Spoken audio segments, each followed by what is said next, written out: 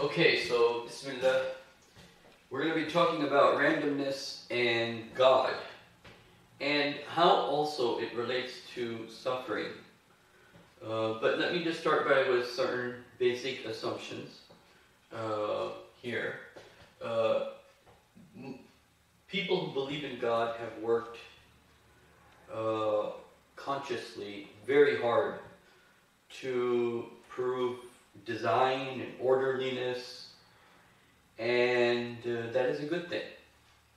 However, nothing can be random, and when we say nothing can be random, we're talking about the human perspective of randomness, human observation of randomness, because that would mean chance.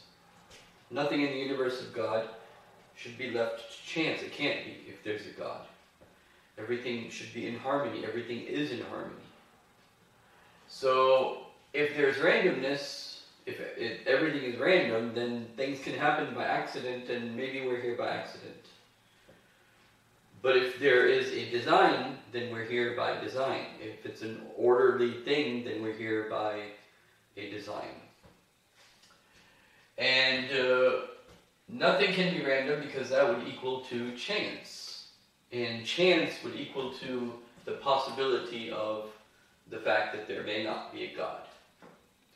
However, this is the exact assumption where we try to bring orderliness and design and harmony into the universe without allowing randomness. And so this is exactly what I want to challenge. And actually, maybe perhaps after this video of mine, you will come out of this actually feeling actually seeing God even greater than in this assumption. Okay, and so we have the laws of motion, right? The laws of motion that everybody knows about. Gravity, as I walk along, I know that pretty much the next step that I'm going to take is going to be pretty safe. I'm not going to go out in space somewhere because gravity is going to be changing. It's not random, it's constant. It's necessary for life. If there was no consistency, then there would be a problem. And about that, I want to mention that we have become so used to the laws of motion and gravity and so on and so forth that we, from there, deduce that all physical laws, laws of nature, are pretty constant. And that is not true. The fact is that there's a lot of randomness. When quantum physics, a lot of what quantum physics, the whole subject has to is dealing with a lot of randomness. When an electron gets excited, the fact that one atom can be in two different places at the same time, the fact that even if you take something as simple as when water gets colder and colder and colder, it becomes ice, and when it becomes even colder, it becomes water again. So the point is that there is some randomness, and randomness is very fundamental to nature. And now what I want to also say is that keep in mind that everything that we see and feel and touch and observe is made of three particles: the nucleus, the proton, and the electron. Okay, so I'm made of the same three particles, and you're made of the same three particles. And those three particles are that make everything in the universe that we know of from a physical perspective. Now electrons, they move from a grounded state to an excited state randomly, in terms of there's some basic level of prediction you can do, but it's pretty random. And the reason that is important, that to realize that there is randomness in nature, is important for the following reasons, and it alleviates the following problems from what I see. One is, we cannot put God in a box of orderliness. God is beyond these boxes. So he can't. So boxing into a box of order limits him, meaning God, in his framework, in how he does things. And so, on the one side, randomness means something miraculous. And I'll give you an example. Things in nature happen randomly. That's just the way it is.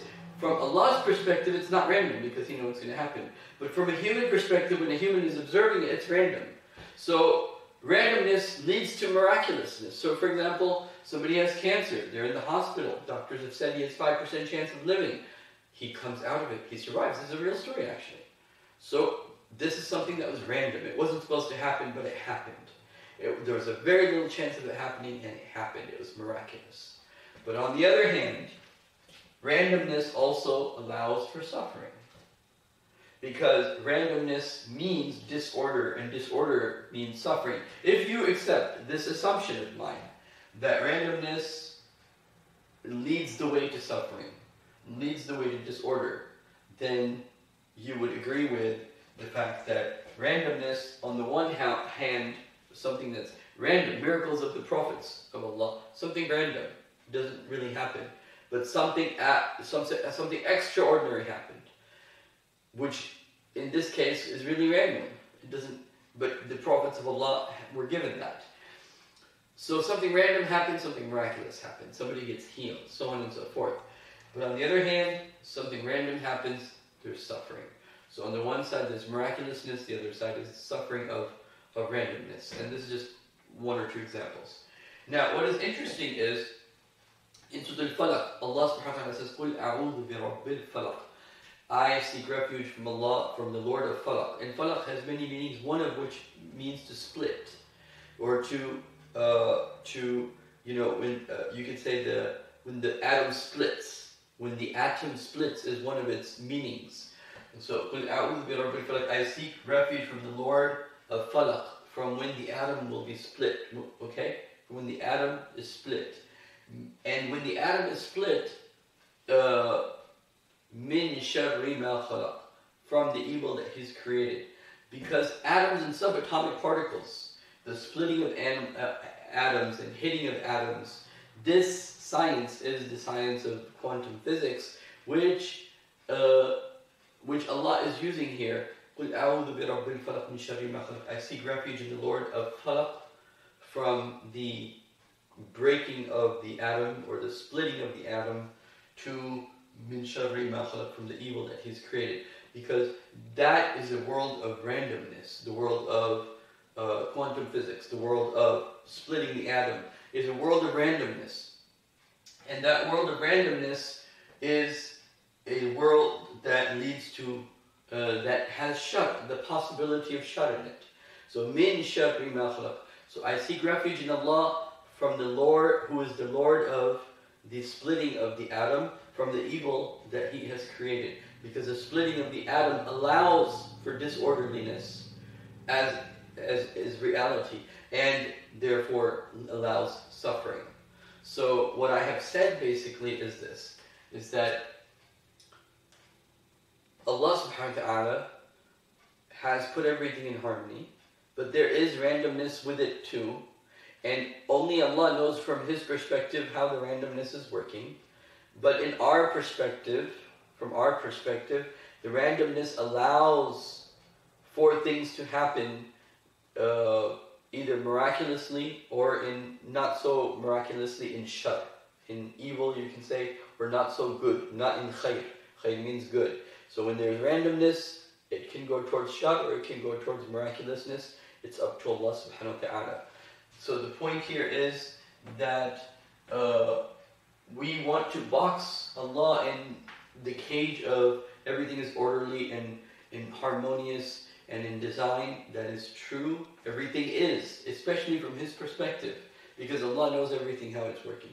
But from the human perspective, if you look at the universe, there is randomness. There's randomness in nature. There are things that are in nature that are not predictable. There are things that are hard to predict, especially in the subatomic world, especially in the quantum physics world. And the randomness allows for disorderliness, which is another way of saying suffering or things out of harmony. So this is what I wanted to say, that God is, the idea of randomness is not against God. So when somebody says, I don't see harmony in the world, that's okay. That doesn't go against God. That actually goes for God. Because despite the randomness, everything is still intact. Everything is still in His hand. Gravity still works. The important things still work. You know, the laws of motion still work. So on and so forth. So randomness is there to some degree in nature. That is true. But orderliness is also there. And how the orderliness and the randomness are working together side by side, and yet they are kind of like مرج البحرين يلتقيان بينهما برزخ لا يبغيان.